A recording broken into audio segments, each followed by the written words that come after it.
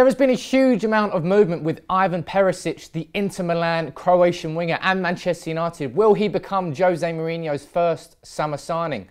That is what the reports are suggesting, but because so much has happened in the last week, it's very hard to digest. So what we're doing here today is bringing you the full story, right back from when the Perisic rumours started in February to where we are today, and hopefully give you a bit of insight into what is going on with this transfer story. Now, the first mention of Perisic to Manchester United came from former Croatian midfielder Dario Simic. Back in February 2017, he said that he could see Perisic playing for Manchester United in the future. He said, "I expected Perisic to join one of the big European clubs in the last window. He definitely has the class for the biggest clubs. I can see him at Manchester United." So, while these rumours are really accelerating in May, it all started back in February after comments from Dario Simic.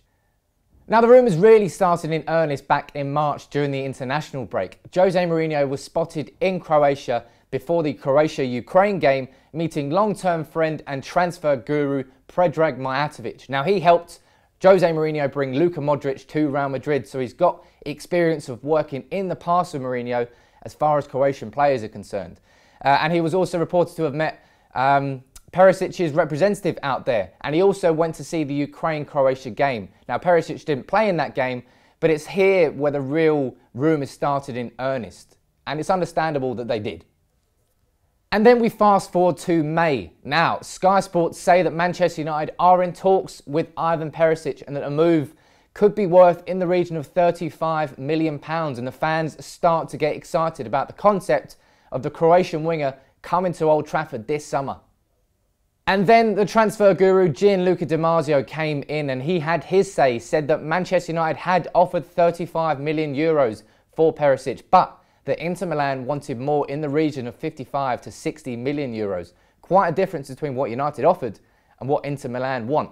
Now, we listened to what Di Marzio has to say because he was so spot on with the Paul Pogba transfer last year that he's earned the credibility to, especially with players from Serie A. And at that point, it only sounds like it's just a case of Manchester United and Inter Milan finding the right price for Perisic.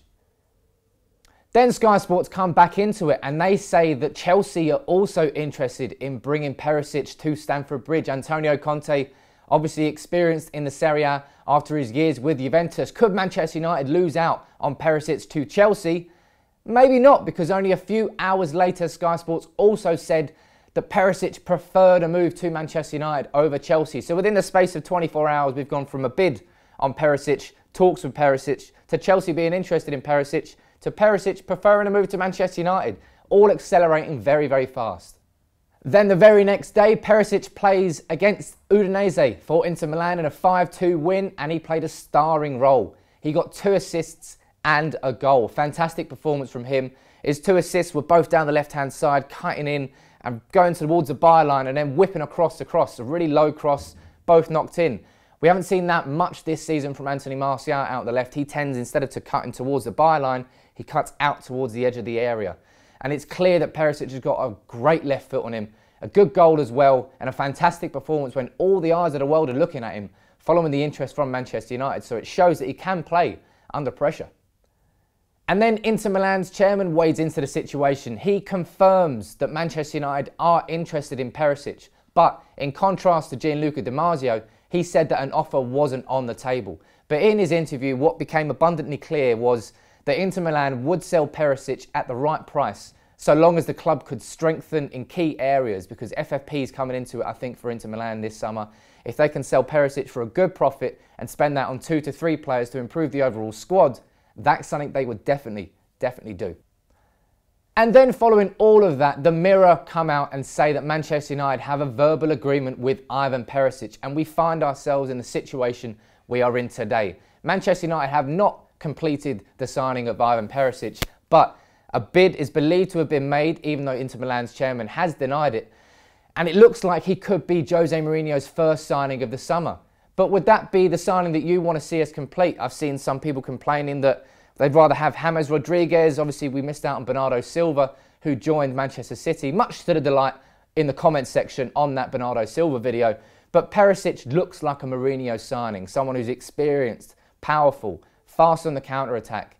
You can see hallmarks of a Mourinho signing in there. But would you be happy if he is our first summer signing this summer? Let me know in the comments below. Please drop a like on these videos. They take quite a long time to do. Hopefully it gave you some insight into how this Perisic transfer story has developed and to where we are today. And hopefully we can push Perisic over the line and he will become the first signing, because for me, he looks like he'd definitely improve our options in attack.